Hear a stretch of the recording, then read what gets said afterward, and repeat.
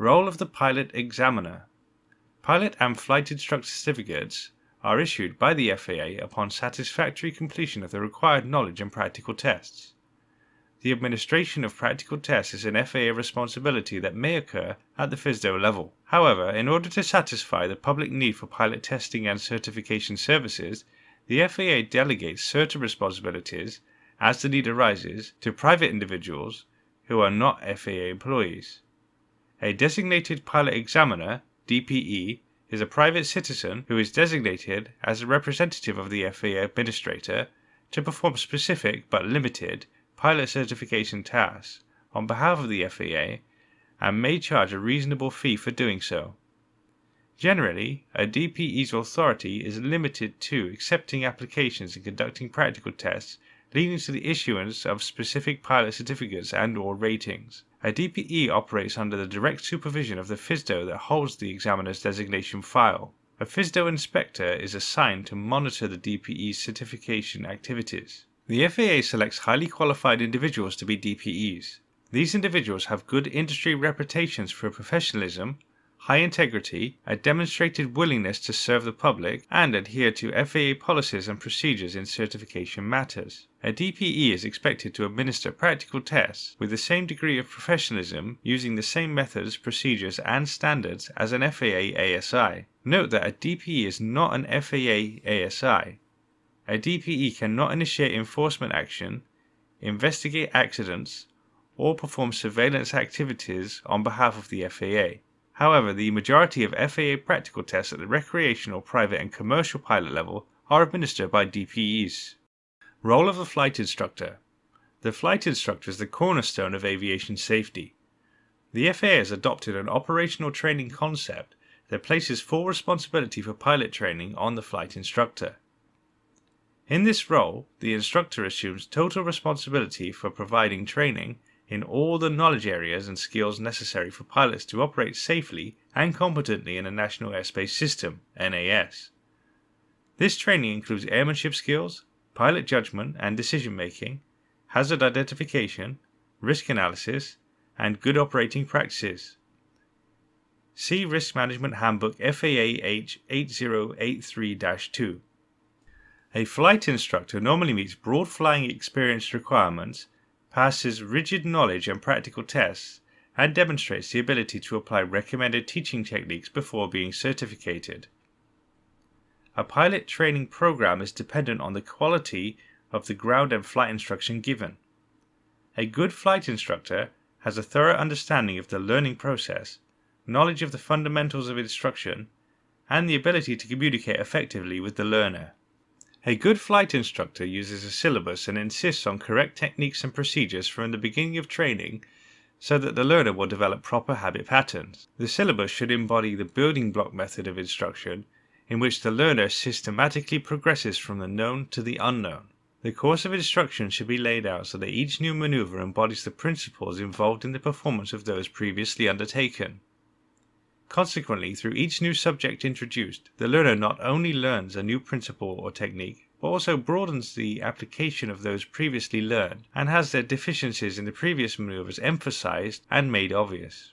The flying habits of the flight instructor, both during flight instruction and as observed by learners when conducting other pilot operations, have a vital effect on safety. Learners consider their flight instructor to be a paragon of flying proficiency, whose flying habits they consciously or unconsciously attempt to imitate.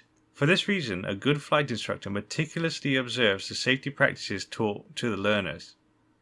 Additionally, a good flight instructor carefully observes all regulations and recognized safety practices during all flight operations. A prospective pilot should know that there are differences among flight instructors. Certain instructors who have performed at a high level have earned a Gold Seal Flight Instructor Certificate. This is not a requirement when looking for a flight instructor, but it is an indication of an active and successful instructor. Top-notch instructors also participate in the Pilot Proficiency Award Wings program to improve their proficiency and to serve as an example to learners who also benefit from program participation. Generally, an individual who enrolls in a pilot training program is prepared to commit considerable time, effort, and expense in pursuit of a pilot certificate. A trainee may judge effectiveness of a flight instructor and the overall success of the pilot training program solely in terms of being able to pass a requisite FAA practical test. A good flight instructor is able to communicate that evaluation through practical tests is a mere sampling of pilot ability that is compressed into a short period of time. The flight instructor's role is to train the total pilot. Sources of flight training. The major sources of flight training in the United States include FAA-approved pilot schools and training centers, non-certificated 14 CFR Part 61 flying schools, and independent flight instructors.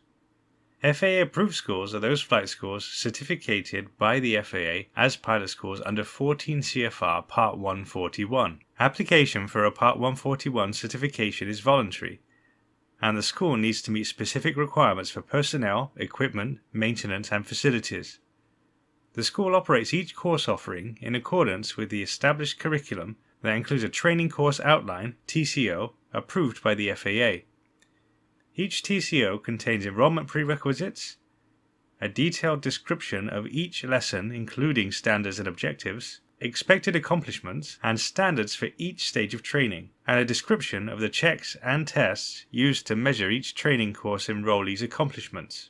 An FAA-approved pilot school air agency certificate expires and needs to be renewed every 2 years. Renewal is contingent upon proof of continued high-quality instruction and a minimum level of instructional activity. Training at an FAA-certificated pilot school is structured, and because of this structured environment, the graduates of these pilot schools are allowed to meet the certification experience requirements of 14 CFR Part 61 with less flight time. Many FAA-certificated pilot schools have DPEs on staff to administer FAA practical tests. Some schools have been granted examining authority by the FAA. A school with examining authority for a particular course or courses has the authority to recommend its graduates for pilot certificates or ratings without further testing by the FAA. A list of FAA-certificated pilot schools and their training courses can be found at https://av-info.faa.gov/pilotschool.asp. FAA-approved training centers are certificated under 14 CFR Part 142. Training centers, like certificated pilot schools, operate in a structured environment with approved courses and curricula and stringent standards for personnel, equipment, facilities, operating procedures, and record keeping. Training centers certificated under 14 CFR Part 142, however, specialize in the use of flight simulation, full flight simulators, and flight training devices in their training courses. There are a number of flying schools in the United States that are not certificated by the FAA. These schools operate under the provisions of 14 CFR Part 61. Many of these non-certificated flying schools offer excellent training and meet or exceed the standards required of the FAA-approved pilot schools. Flight instructors employed by non-certificated flying schools, as well as independent flight instructors, meet the same basic 14 CFR Part 61 flight instructor requirements for certification and renewal as those flight instructors employed by the FAA-certificated pilot schools. In the end, any training program is dependent upon the quality of ground and flight instruction a learner receives. Practical tests for FAA pilot certificates and associated ratings are administered by FAA inspectors and DPEs using FAA Airman Certification Standards, ACS, and Practical Test Standards, PTS, which contain structured areas of operation, tasks, and standards. 14 CFR Part 61, Section 6143 specifies that a practical test consists of the task specified in the areas of operation for the airman certificate or rating sought. To pass the test, the applicant demonstrates mastery of the aircraft, performing each task successfully, proficiency, and competency within the approved standards and sound judgment. It should be emphasized that the ACS and PTS are testing documents rather than teaching documents. Although the pilot applicant should be familiar with these books and refer to the standards they contain during training, the ACS and PTS are not intended to be used as a training syllabus. They contain the standards to which maneuvers and procedures on FAA practical tests should be performed, and the FAA policies governing the administration of practical tests. An appropriately rated flight instructor is responsible for training a pilot applicant to the acceptable standards in all subject matter areas, procedures, and maneuvers included in and encompassed by the tasks within each area of operation in the appropriate ACS or PTS. Flight instructors and pilot applicants should always remember that safe, competent piloting requires commitment to learning, planning, and risk management that goes beyond rote performance of the maneuvers. Descriptions of tasks and information on how to perform maneuvers and procedures are contained in reference and teaching documents such as this handbook. A list of reference documents is contained in the appendices of each ACS and PTS. It is necessary that the latest version of the PTS and ACS with all recent changes be referenced for training. All recent versions and changes to the FAA ACS and PTS may be viewed or downloaded at faa.gov.